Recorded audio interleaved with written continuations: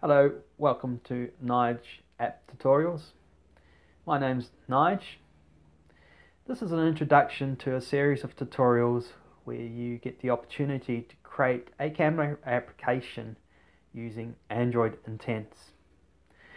This series of tutorials is intended mainly for people brand new to Android, never used Android before, but also has experience in programming languages, ideally an object-oriented language such as Java or C++, but you've had exposure to programming before and you don't mind typing out code, which is what you're going to be introduced to in this tutorial.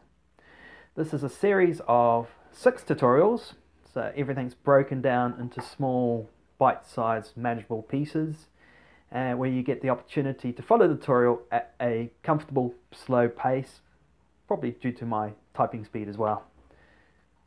In part 1 of the tutorial, we just talk about setting up a default project using Android Studio and introducing you to the structure of that project and running the default Hello World application from Android. In part 2 of the tutorials, we actually create a button and set up a function call that links to that button when the button's clicked. In part 3 of the tutorial, we actually call a camera application from inside our application and using intents and explain how that works.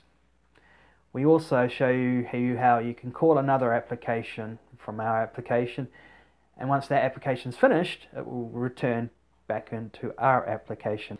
In part 4 of the video, we actually grab a thumbnail back from the camera application that we called and assign it to an image view.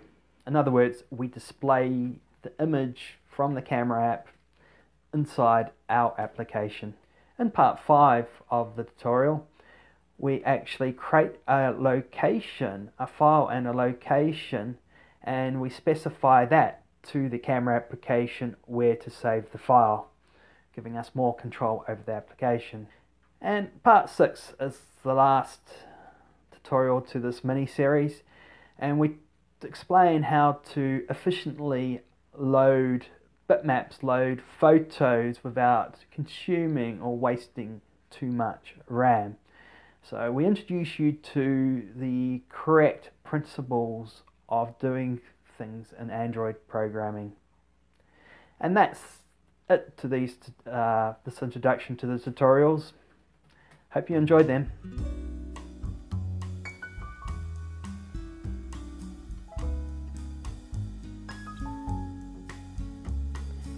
Okay, so I now have that's your application running on here. I'm taking a recording of this as well to make it easier for you to see. And I actually don't have anything else to say about this because that's the application. It's just a single text file saying hello world. So that's it, that's the default out of the box.